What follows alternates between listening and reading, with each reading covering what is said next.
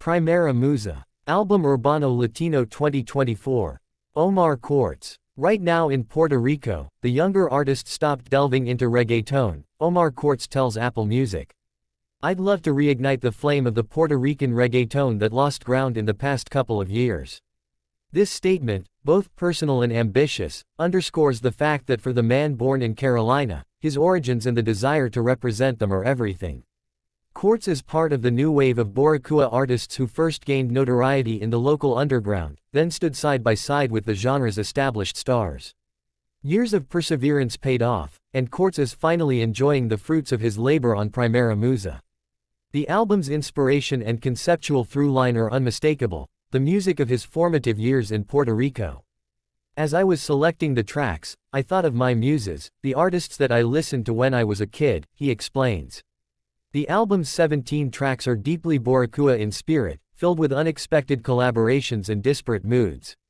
This album speaks to the nightclub, the streets, my fans, anyone who would like to join in and listen to my stories.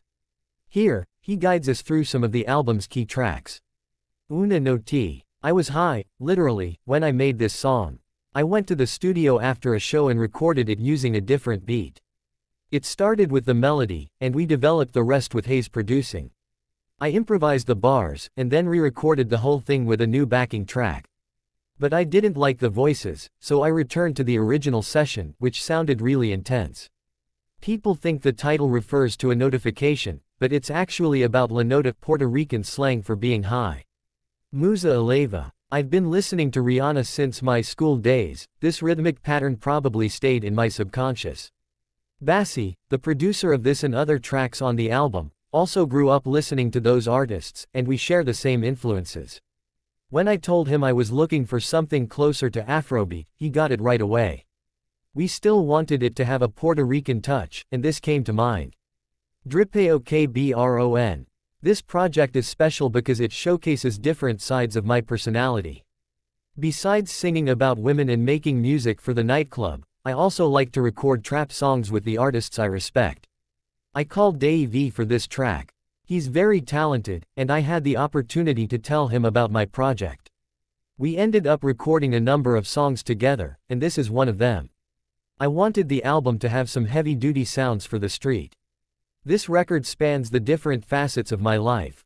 ALOCAT. It starts with a reference to Allocate by Zion. Zion and Lennox have always been one of my greatest influences.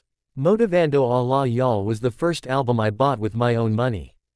There was a CD player at my grandmother's house, and I got a few albums as a present, but this was the first one that I bought on my own. I played it so much that it stayed in my mind and inspired my own music. Zion and Lennox are of great importance to me. Serio con SAQ. Working with Anuel AA was amazing. He was the one who got in touch with us. He wanted to do a remix of Luces de Colores, but I suggested doing something new instead. We showed him a couple of tracks, and Serio con SAQ was one of them. We recorded in Miami. Bassi and I had a part of it worked out already. I laid down the melody, and we wrote the lyrics together. We locked ourselves in the studio and finished the track right away. We had worked together on another record, but this one was really good, too. Luces de Colores. I collaborated with Bassi, who also did the tracks with Anuel and Rauw Alejandro.